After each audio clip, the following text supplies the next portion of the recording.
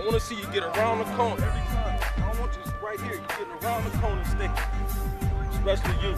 You got to get down. You got to bend more. Hit! Yup. See, you ain't have it. You ain't have it. You ain't have it. Without a ball out. You ain't have it. Oh, we giving this a business. Ali and Frazier giving them the business. Here we go. Hit! His coaching style is more geared towards players. He's there for players. He's somebody that you can go to. Like if you really need somebody to talk to, Coach Manning is the guy that you can go talk to about anything. And he's always gonna have your back, and he's gonna be there for you. And he's gonna coach you. He's gonna be on your back. But it's a good thing. I'm gonna knock Poteet clean off his shoes right here. Easy, easy. There you go.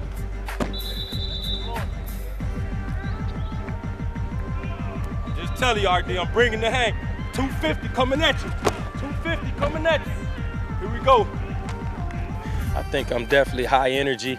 I mean, you'll be hard-pressed to find a day I'm not coming out here yelling, running around, just getting after guys. And because I think that this game, you have to play with a passion and an intensity and an excitement for what you're doing. And so I try to bring that every day. Get your pass down, Goon.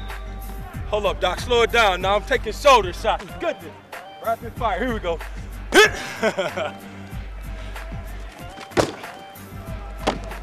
Where he's gained his credibility and his trust is he's come in here, he's earned he's gained a knowledge of the offense very quickly, and he's been able to teach that very quickly. So you know, I think his background, sure, that helps because the players know what he's been through, but it's his passion, it's his ability as a teacher, it's his ability to relate to the guys that's helped him as a teacher. Come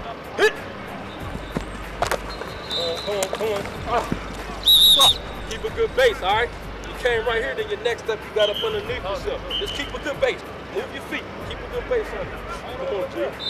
I have a respect for them, and that's the things I told them, you know, when I came to the position, that I would respect them, and I want us to be on the same page, and my door's always open, you know, if they need something football related or off the field. So I definitely think I have a good relationship with all my guys.